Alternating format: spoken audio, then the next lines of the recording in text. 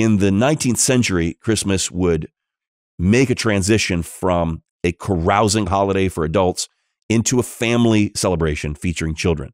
It became a heartwarming season that lasted for more than a month, one that people would crave all year until it finally arrived. And several figures in America's past played a very important role in producing the Christmas that we know today. For example, have you seen any of the different versions of the movie called A Christmas Carol? You know, that one written by Charles Dickens about the guy named Ebenezer Scrooge? Well, that story is actually a very important part of the evolution of our modern Christmas. Because you have to understand that when Dickens wrote that back in 1843, Christmas at that time was not a popular holiday yet. In fact, most businesses at that time stayed open on Christmas Day. So Dickens wasn't writing about Christmas as it was. He was writing about it as he wanted it to be. And he kind of helped to create a vision for a kind of Christmas holiday that would become, you know, the Hallmark movie version that we love today. If you remember early in the story, Scrooge is complaining about feeling pressured to give his employee Bob, Cratchit or Hatchet or something, the day off. And remember, Scrooge says that he felt like giving him the day off was a kind of robbery. Now, we watch that today in the movie and everybody's like, man, Scrooge is a heartless old codger.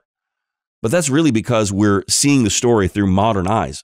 Back then, Scrooge's attitude about Christmas didn't make him the anti-Christmas poster boy.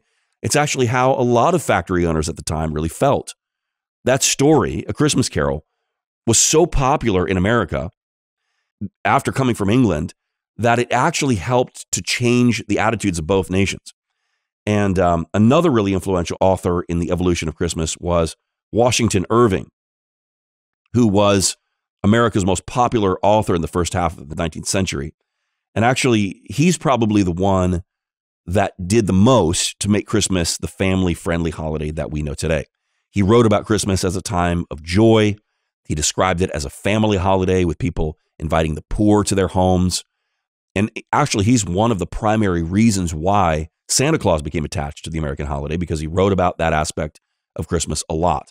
In fact, I would say that Dickens and Irving are two of the biggest influences on the evolution of Christmas today. And, you know, actually, it's almost a misnomer to talk about the history of Christmas, because what Christmas is today is so different in its origins than even the version that existed in England until the 19th century, that it almost seems misleading to call them by the same name. Remember, the Puritans and the U.S. government opposed a rowdy, wicked, carnal, wild party that was called Christmas in prior centuries. But when Christmas became the more family-friendly version, even the Puritans embraced it. And again, these are the people that outlawed cake. So it's a big deal that they embraced the more modern version of Christmas. And maybe, hopefully, they also lightened up a bit as well in the meantime.